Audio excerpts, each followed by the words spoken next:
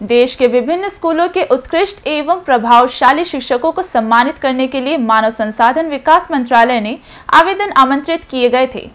ये सम्मान 5 सितंबर को शिक्षक दिवस के अवसर पर प्रदान किया गया।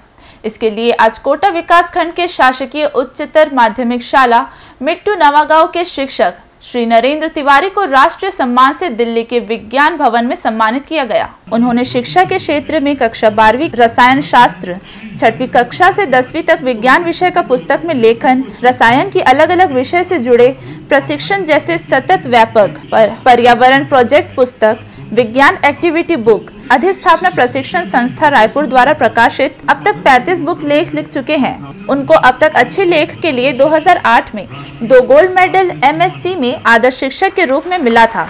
वहीं 2009 में राज्यपाल द्वारा पुरस्कार मिला था।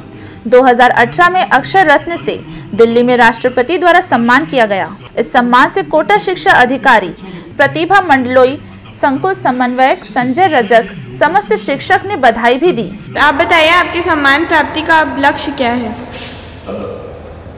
मैं चाहता हूँ सबको शिक्षा, अच्छी शिक्षा, सबको शिक्षा, अच्छी शिक्षा, इसी दिशा में मैं काम करना चाहता हूँ।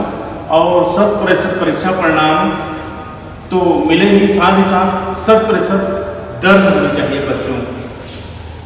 ठीक है, और ये बताइए आप कि आपको राष्ट्रपति पुरस्कार पाकर कैसा फील हो रहा है? ये तो बहुत गौरव का विषय है।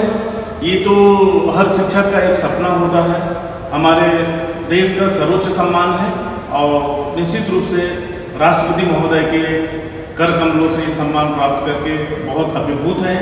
मैं ही नहीं, मेरा साला परिवार, मेरा स्वयं का परिवार काफ़ी प्रसन्न है और ऐसा लगता है कि शिक्षक के जीवन में इस तरीके का अवसर एक बार जरूर आना चाहिए। For more information, log on to www.clips.in.